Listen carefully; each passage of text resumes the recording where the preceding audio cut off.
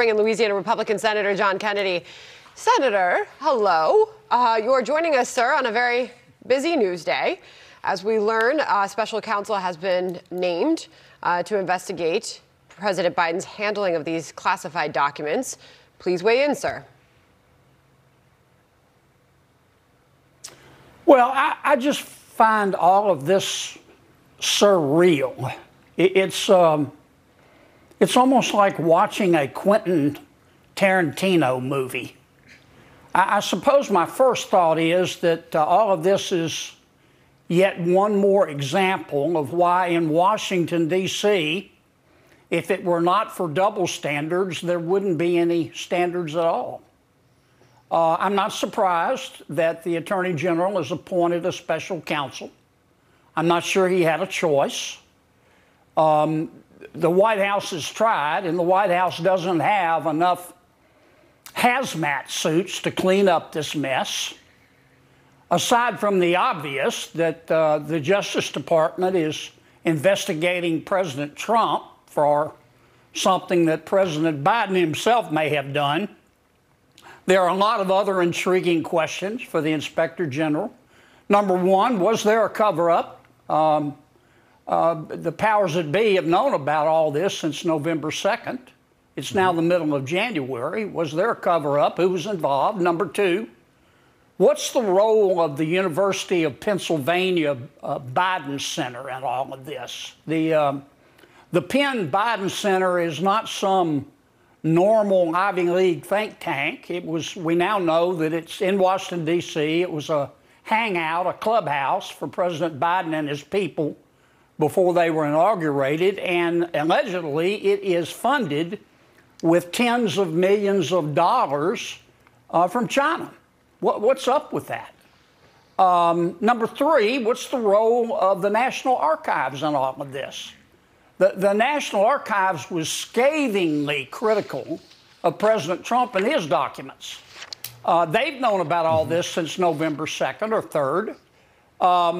They've been missing in action with respect to President Biden and his documents. You couldn't have found them with a search party. We still haven't heard from them. What's up with that? And I guess my fourth question is, did any member of Congress know about this? I didn't. And if some of my colleagues knew about it, I'd like to know why I didn't. You know, Senator, we also look at the way that Joe Biden responded to what happened at Mar-a-Lago in that now infamous interview with 60 Minutes. Let's play back what the president said back then. Listen here. How that could possibly happen. How anyone could be that irresponsible. I mean, he took a flensing knife to former President Trump. And you know, I guess something like that, you're kind of reminded of Matthew 7, verse 3, and talk about specks and logs. Well, as I've said before, life is full of contradictions. But where I come from, we call that hypocrisy. Again, I'm not suggesting that what actually happened is not serious. It is. But I am equally interested in if there was a cover-up. It's been almost 90 days since this happened. And if the shoe were on the other foot, as it indeed once was, many of my Democratic friends would be screaming like a banshee about this. But there's been 90 days almost of stone-cold silence, and not just by my Democratic colleagues, by the National Archives, by the Penn Center, by the Justice Department, and I'd like to know what's up with that. Senator, Kevin McCarthy spoke, I believe it was in the 11 o'clock hours, so just a couple of hours ago, on Capitol Hill. He took a microphone and he promised this. Listen. I think Congress has to investigate this. Here's an individual that's been in office for more than 40 years. Here's an individual that sat on 60 Minutes that was so concerned about President Trump's documents locked in behind, and now we find it just as a vice president, keeping it for years out in the open in different locations. All right, so he made it very clear where he stands on this. We'll see what happens with a congressional investigation. Meantime, we're awaiting the White House, and this press briefing is expected in about 10 minutes from now. Knowing that Karine Jean-Pierre, the White House press secretary, will be somewhat limited in what she can say and what she can answer there, Senator, what would be your question to her?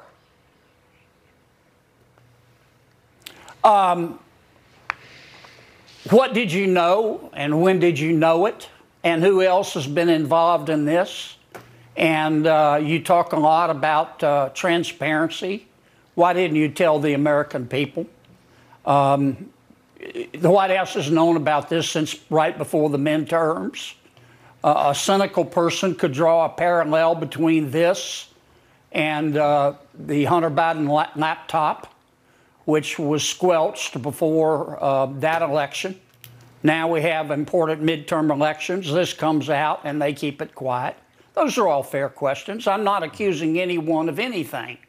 But it's been my experience in Washington, D.C., that there are not very many coincidences. It's a pretty political place. I remember Joe Lockhart told me a long, long time ago, though, at the White House, never underestimate our ability to screw up. So I mean, maybe it's not a coincidence. Maybe it's just a screw up. Who knows? You talked a second ago about double standards, and if there weren't double standards, there'd be no standards.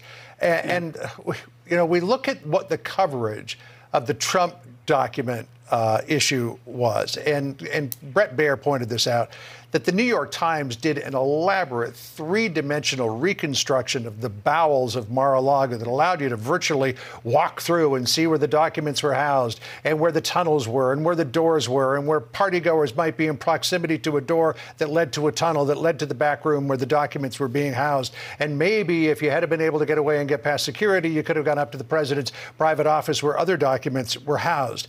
I mean, if you take a look at that political advertisement with the president, and he's got his Corvette out there in the driveway of his home, and the garage door is wide open, and you see a stack of boxes that seem to have documents in them. And we don't know if those were the actual documents, but you could make a case that, hey, how long was the film crew there with the door open, and did they have potential access to the documents that were housed inside that garage? I mean, it's just the difference in coverage between Mar-a-Lago and this is stunning. Well, this may seem like a strange analogy, John, but I think this is not going away, and the coverage of this, in some respects, is going to be like the coverage of the border crisis. Your station started talking about the border crisis early and first, and it was ignored by many members of the media for the longest time, but they can't ignore it anymore, and they're not ignoring it. I think this situation is similar.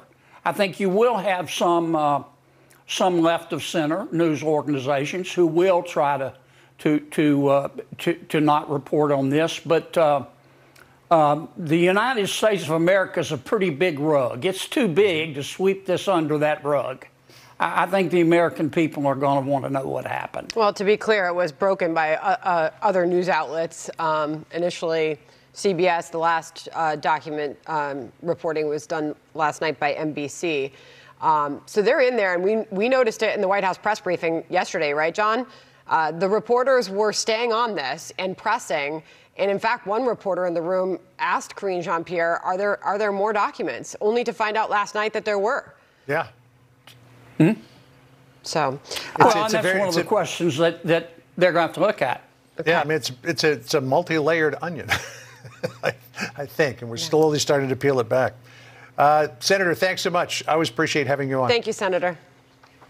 All right, let's bring him back in.